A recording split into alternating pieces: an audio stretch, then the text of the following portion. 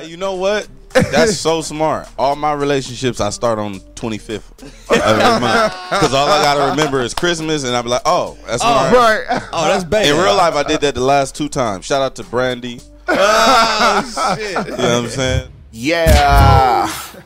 You know what time it is, man. Homegrownradio.net. One more again. Yeah. Who that is? Chuck Dizzle. DJ Head. Miss Bliss. What it do though? Smoky Lane. Got Kutt Calhoun in the house with us right now. Brother, man, how are you doing, man? I appreciate you being here, man, for real. I appreciate the opportunity, man. I feel honored to be here, brother. You know what I'm saying? I can see on the wall, looking on the wall, man, you've had some real talented people up in here, man. Some somebodies up in here, so I feel good to be up in here with you today, man. Somebody as well, man. So we appreciate you, you know what I'm saying, gracing our airwaves as well, man. For the people that are not familiar with Kutt Calhoun, where does the story start, man? Who is Kutt Calhoun? Let them know where you hail from. You know, how did you get into this hip-hop game? And what you bring to the table, man. Okay. I hail from Kansas City, Missouri. Hello. Let them know, Missouri, man. The hustle, City, Missouri, man. The hustle city state, man. Man, I'm telling you, man. Born and raised, brother, and started out, man, with Strange Music, man. 2000, it was established, and was with Tech 9, fellow label mate, man. Tech 9, you know what I'm saying, for the past 15 years, you know what I'm saying? Of course, yeah. And brother just broke off last year around September 2014. Word. You know what I'm saying? And decided to go ahead and get out and do my own thing, man. You know what I'm saying? Start my own label, man, and do what I do best, man. Do what I know how to do best. You know what I'm saying? And look out for my well-being, man, better than anybody else can. You know what I'm saying? It was just time for me to step out on my own too, man, to break away from the nest, man. It was time to fly on my own. Gotcha. Was it more or less differences? Was it more or less? All right, I gotta do my own shit right now. Well, I wouldn't say more. It wasn't more or less verbal differences like that, but there was differences felt. You know what I'm saying? There was unspoken differences or whatever, man. And aside from that, you know what I'm saying? I just felt like, you know what I'm saying? For me doing my previous stuff solo stuff since like 2012, man, I just felt like, you know, I can get out there and I'll be able to handle my situation by myself and still be doing good. You know what I'm saying? And I just felt but like it's no bad blood or anything like that. Never that, man. I was just talking to Tech on the phone just 2 days ago. So tell us about the new ventures that you have right now. What's the name of the new label, man? What's the new brand, man, that people can actually look forward to? Man, the new brand is called Black Gold Entertainment. You know what I'm saying? No, what's the reasoning behind the name? The reasoning behind the name, Black Gold Entertainment. It was it's a spinoff off my last album on Strange 2013, which was called Black Gold. Okay. And at that time, you know, I chose to call it Black Gold because Black Gold, you know, everybody know what that is. That's the world's richest resource, oil. Of course. All right. So,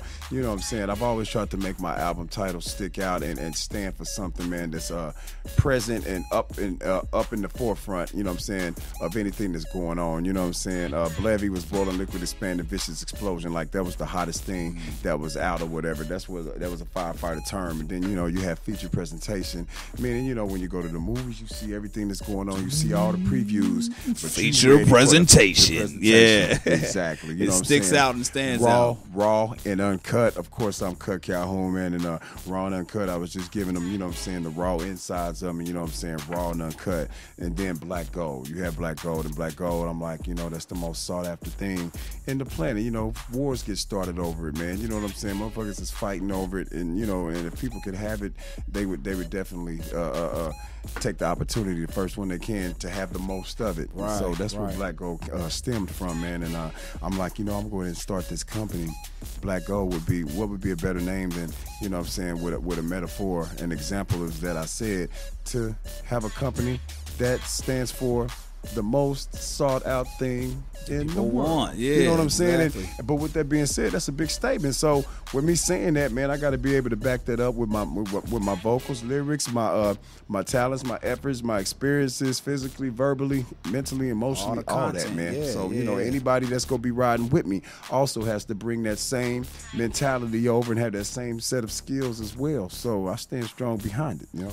Now, what are you looking for right now with Black Gold, man? What's the ideal artist, producers, like what exactly are you looking looking forward to as far as building up this brand and this company? Well, basically, I'm not really I'm not looking forward to anything particular because I feel like what the Cut and Loose EP is gonna do, you know what I'm saying, along with myself and being CEO of Black Gold, I feel like what the EP is gonna do when the EP comes out, man, and the attention that it's gonna bring is gonna formulate the blueprint. You know what I'm saying? I don't even have to have that pre-thought of or pre-written or whatever. It's going to formulate the blueprint for the process to begin. Yeah. You know what I'm saying? People are going to listen to this, and people may take a listen back to what I've done before, but people are going to take a listen to the Cut and Loose EP. You know what I'm saying? Producers that may have never heard of Kutt Calhoun, or some that's like, that know that I'm gone now, and they like, oh, you know what I'm saying? This is a totally different Kutt Calhoun. Right. You know what I'm saying? This is a Kutt Calhoun that his sound sounds nothing like from where he was at before. He's on some new wave stuff. He's going this way with it, and it's going to bring those producers, you know what I'm saying, my way. And then from there, you know what I'm saying, I'll go ahead and formulate a producing team or do what I need to do necessary to start having those certain producers around me making a certain type of music that fits the Kutt Calhoun brand. Hands up, somebody better tell these kids it ain't safe out here in the streets no more. It's a war outside with police, but it ain't about peace no more. Young black males losing their lives, whole city wanna riot. I don't know. You have a lot more control with everything that's going on. You got what you want. 100%. Is it harder to kind of run your own company now? I mean, kind of being, you know, seeing how things were going and helping build a company from day one to now having full control of your own situation. Is it harder to kind of get the ground up at this point?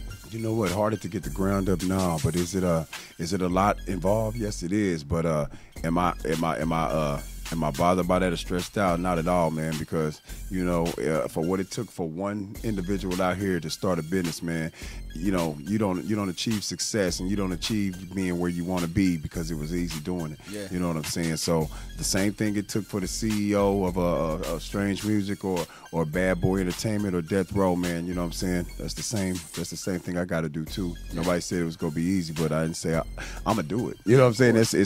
It's worth it. It's what I want to do, man. And, you know what I'm saying? I'm ready to tackle it all, brother. You know what I'm saying? It's a learning experience. It's educating me at the same time.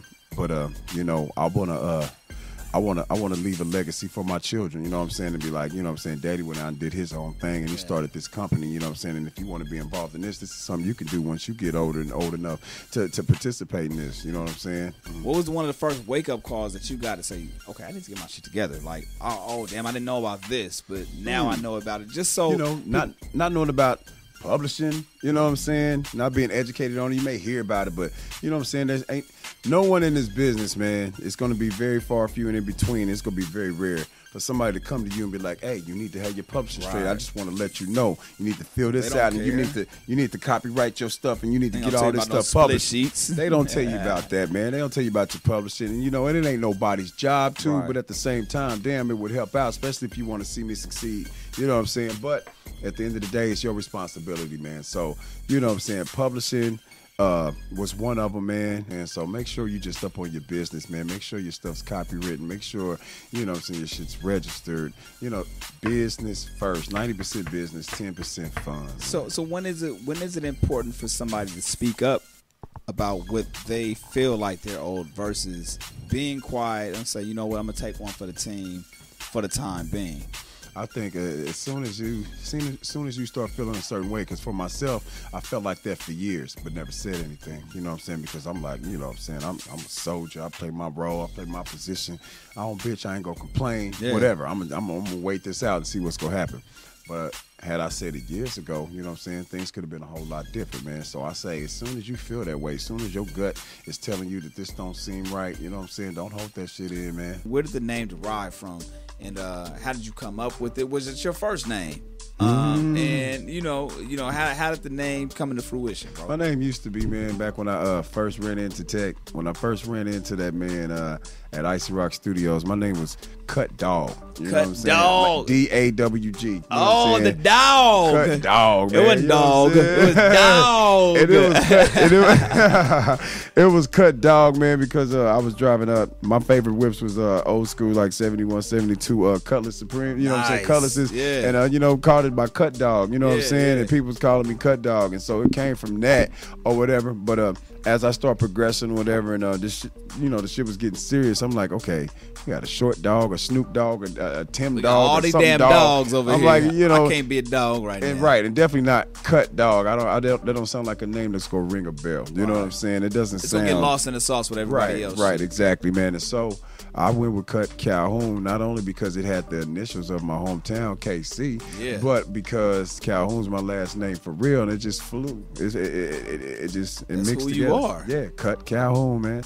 Now, influences, man. Who are the people that, prior to getting into your situation, when before you even thought about picking up a mic, where you like, yo, this motherfucker got it. Like, this is somebody that I'm sitting there writing all their lyrics down, or this is the person what was the first album you bought? NW, right? And I didn't buy it. My uncle had it. You know what I'm saying? I didn't buy it at all. My uncle had it, man. It wasn't NWA. It was Easy E.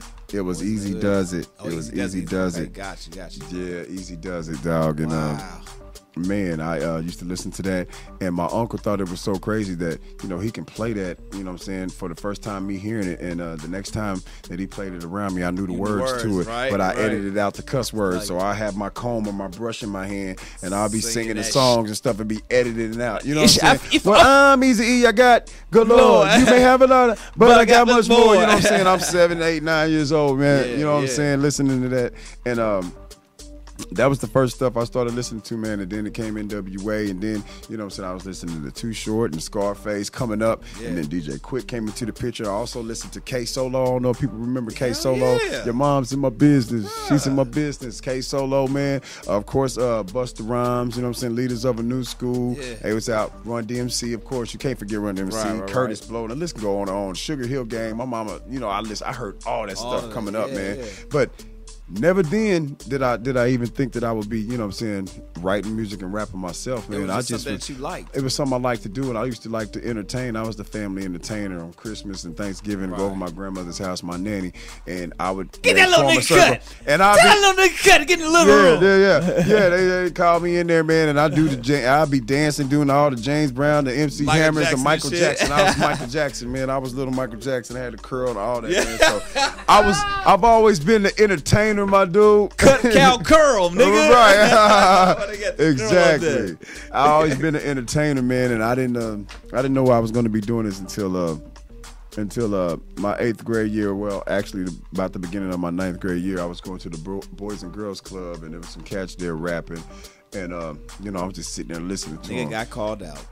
Nah, it was this. I listened to him rap, and I didn't say one thing, man. I'm making like, my own story. I'm just like, this I nigga was got 13. battle rap or some shit. I was 13. I was 13, about to be 14, man. I'm just listening to him rap at the Boys and Girls Club. By now, you know what I'm saying? I was hanging out with these guys. They was older, but I had been going there all summer. And I went home, and I wrote a rap, and I came back, and I said the rap, and they was blown away. And I'm like, damn, you know what I'm saying? They fuck with that shit. They fucked with it. Yeah. And I went to school, you know what I'm saying? I went to a brand new school, didn't know nobody there. And, you know what I'm saying? I kind of got on with my humor and me rapping. And the reputation started from there, brother. And I've been rapping ever since, man. Shut shit down. Motherfuckers gon' turn up missing cuz we gon' shut shit down. Keep on taking our children and we gon' shut shit down. Yeah, so you better listen up for me. We gon' shut shit down. I'm coming for everybody. Not even to sound like I'm coming for everybody because it's real competition. This music industry is very competitive.